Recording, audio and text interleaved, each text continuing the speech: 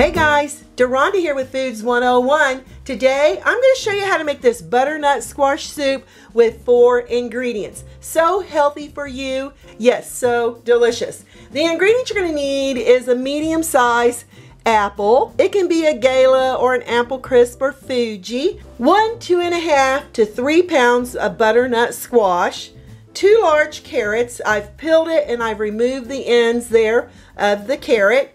And 1 medium-sized onion. I had a large onion, so I'm just going to use half of this. I'm going to show you how simple and easy this is to get together. First, we're going to take our carrots. We're just going to break them down into 1-inch pieces. Be careful when working with the knife, very important. We're going to add this to a 4-quart Dutch oven or heavy saucepan, just like that, with our onion. This is a large onion, like I said, so I'm just going to slice it in half. I'm going to reserve 1/2 for later in my cooking. But for this butternut squash soup recipe, we're going to use half this onion. We want to remove the ends and remove the outer layer of the onion till it's nice and skin-free. And with your knife, flat side down of the onion, we're going to slice it in half and we're just going to cube it. Then we're going to add this into our Dutch oven. Now if you don't have a Dutch oven, you can use a heavy bottom saucepan. For the butternut squash, I'm going to set my water off to the side. Remove the top. And we can discard that. Ooh, look how pretty that orangey color is.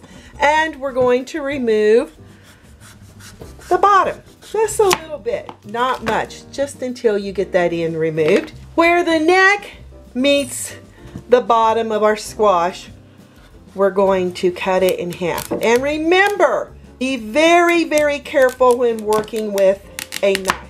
Very important. And we're going to go flat side down, and I'm going to show you how to peel it.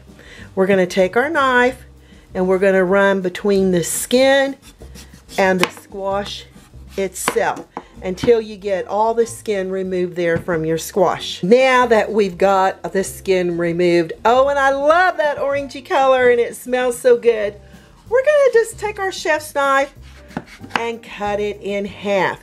Okay, no seeds in the neck part of this butternut squash. Then we're gonna lie it flat and move the peel away. Slice.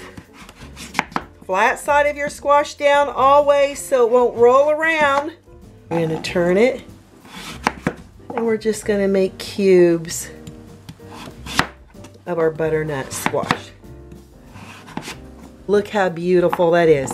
And we're going to add this into our Dutch oven or heavy bottom saucepan. You're going to do the same with the other half. Remember, always work with flat side down. That way it's not going to roll around on you. And like always, be very careful when working with a knife. So important. And back in with the remaining butternut squash, onions, and carrots. Now, for this part, again, we're starting flat side down, and we're going to cut this in half. This is going to be a little bit different when we cut this in half because you're going to have seeds. Use a spoon and remove the seeds and the membrane of the squash. Very easy to do. Have fun doing it. Take your time. Get your kids in the kitchen. Teach them how to eat healthy and fresh. We're going to remove the skin from this part. Same as we did to the neck of the butternut squash. Flat side down again. We're just going to cut it into cubes. Turn it sideways. You can lie them down for it to be a little safer. It doesn't need to be perfect. But again, we'll just cut it into cubes. Add this to your Dutch oven. The apple, I'm using a paring knife. And we're going to remove the skin of the apple. Now that we've got our apple peeled, I'm going to come back with that chef's knife. And I'm going to quarter the apple. Paring knife again. I'm going to remove the ends. And I'm going to remove the center. Okay, you're going to do it to all quarters of your apple. Cut them, the quarters in half again, and then in half. You don't need to, just large chunks of apple. You're wondering, why are we adding apple? We add the apple because this gives a little sweetness to our butternut squash along with the carrots, and the onions will give it a really savory flavor. So in with the apples, and that's it. Then we're going to add water, fresh water, until it covers the top of our squash, our apples, our onions by about 1 inch. This is off to the stove top on medium-high heat until it comes to a boil. Don't add any salt at this time because it'll make your vegetables and squash a little tough, and we want it as tender as we can get it. Now that your soup comes to a roaring boil, we're going to turn it down to medium-high. Give it a little stirring, and you can use a spoon to skim off the top. This is just proteins being released from the vegetables, and discard it. Continue cooking your vegetables for the next 30 to 45 minutes or until your vegetables are super tender. And once I remove the protein around the edge here, I just rinse that off under cool running tap water. I'm going to turn off my timer. I cooked mine for 40 minutes. Going to give it a lovely little stirring, and that butternut squash looks completely tender the way we're looking for it. Let's go over here and find some butternut squash. You see, fork tender is what you're wanting. You see how it's just falling apart? That's what you're looking for. Turn off my heat, drag it to the back burner, and let it cool off for a little bit before we add it to the blender. Adding your vegetables right into a blender using a ladle. I've got half my vegetables and liquid added. We're going to add the top. We're going to go down here, turn it on, and we're going to puree.